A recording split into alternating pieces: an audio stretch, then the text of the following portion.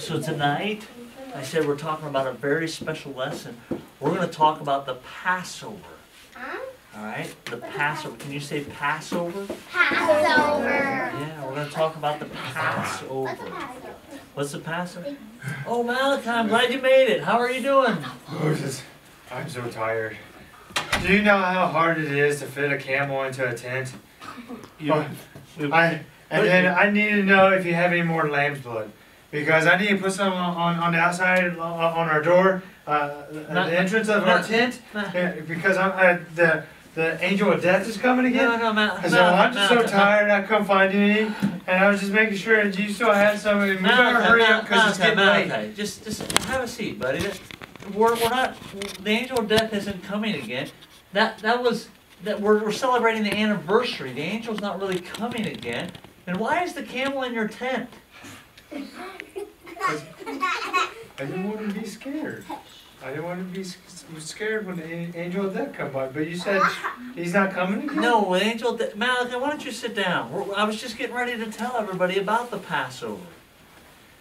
So the Passover is the celebration of that moment in which I went to Pharaoh and said, Pharaoh, let my people go.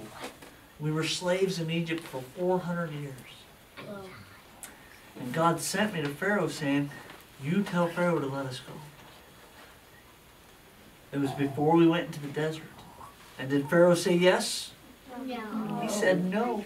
You know, he said no 9 times. And each time God sent a different plague.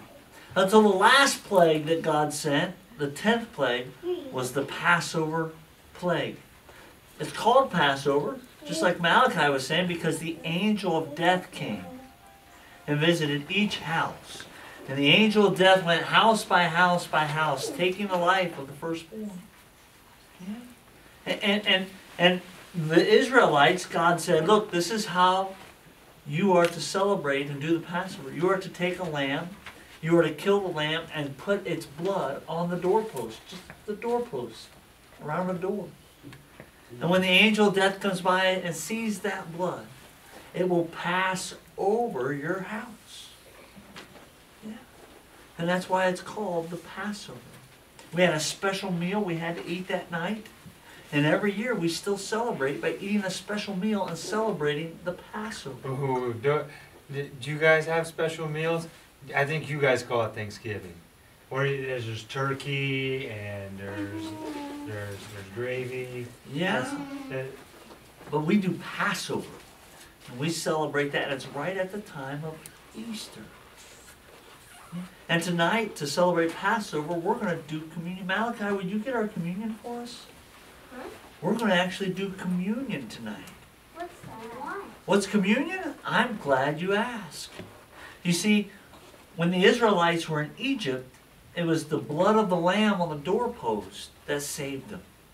But now, Jesus came and died on the cross. You know that story? Jesus died on the cross, and it was Jesus' blood that saved us from sin. And we say things like we have been washed in the blood of Jesus. We have been cleansed through the blood of Jesus because Jesus died on the cross for us. Because he loved you. Because he cared for you. He gave his life for you. And we celebrate that. So tonight we have bread that we're going to take. And we say this is the body of Christ broken for you. And we have juice that we're going to take. And we say this is the blood of Christ poured out for you. And we take our bread and we dip it in the juice. And then we eat it. Remembering that Jesus... We're eating body and blood? No, we're not really eating Jesus' body, and it's not really Jesus' blood. This is just bread, and this is just juice, but it's a symbol of Jesus' body. You know what a symbol is? No. So how many of your mommies and daddies have a wedding ring? I got one. Do you got one, Malachi? Yeah, I got a... Now, this wedding ring isn't my marriage, is it? It's a symbol that tells people I'm married. It's just a picture that says to people, that's what he's doing. All right? He's in love with his wife. All right? Communion doesn't really become the body or the blood of Jesus, but it is a symbol of the body and blood of Jesus. All right? So we're going to take communion tonight. Now this is beautiful because Jesus took this and he gave it to his disciples and he said, this is my body broken for you. Just as the lamb was slaughtered. You see, John comes along and he says about Jesus, he says, that's the Lamb of God come to take away the sin of the world. You know what sin is? Anytime we do something wrong or anti-God, that's sin. And so tonight we remember that anytime we've disobeyed our parents, anytime we've lied, anytime we've cheated, anytime we've stolen, anytime we've done anything wrong, Jesus says it's washed away and made clean. Another way to remember this is that I have trouble touching God. Do you have trouble touching God? Yeah, I have trouble touching God. And so I like to think of communion as God's hug that we can feel. He's given me a hug on the inside with the bread and the juice. So Malachi and I are going to serve communion tonight. So I need you to be careful here. Is everybody going to drink from that cup? No, we're going to take a piece of the bread and we're going to dip it in. And we're not going to get our fingers in it, just a little tip of the bread, and then we're going to eat it, just like this. It'll be tip of the bread, and then we eat it. And that's how we're doing communion tonight. So we're going to come to you one by one and serve you communion. All right? Does that make sense? Yeah. Yeah? All right.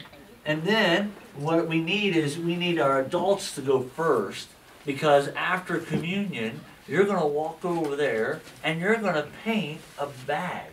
Ooh. See my bag up here on the wall? Alright? We have little bags, and when you unfold them, a bag, and you set it down, it can look like a house. But we're remembering the Passover, the blood of the lamb on the doorpost. And so you're going to take a paintbrush and paint a doorway, and then when it dries later tonight, you can come back and pick them up after VBS is over. Or you can get it tomorrow, and when it dries, then you can color in the rest of the house. And you can remember that you took communion, and it reminded you of the Passover. And the blood of the Lamb saved your family, just as it saves your life now. So we're going to ask our adults to come forward, right? And then we're going to go over there and start doing communion. We're going to do it one tribe at a time, all right? One tribe at a time.